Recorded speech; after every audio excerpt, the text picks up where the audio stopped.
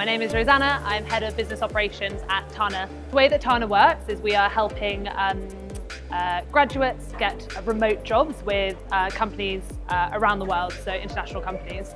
So what we're looking for is not only people arriving with great technical skills, but also with great professional skills that are going to make them make sure that they kind of rise the bar of kind of international global standards, given they'll be working in these scenarios and interviewing with these kind of people.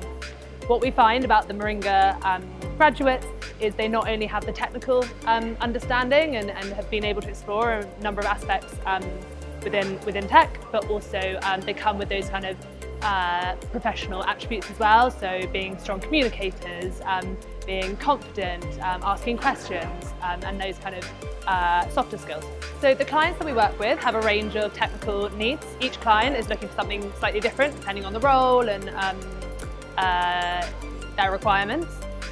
What's great about Moringa is because the curriculums cover so many different aspects, it means that a lot of the candidates that we get from Moringa are able to speak to some of their experiences and kind of tailor to what that client is looking for, which means that they are able to be considered for more roles, which is standing them in really good stead to find their next job. I think the one thing that I've noticed Moringa candidates do is they always come prepared to interviews.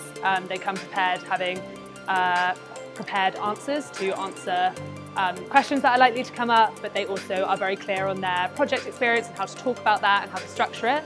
And they also often have really great questions to ask us or the clients at the end of the interview as well, demonstrating their kind of curiosity and eagerness.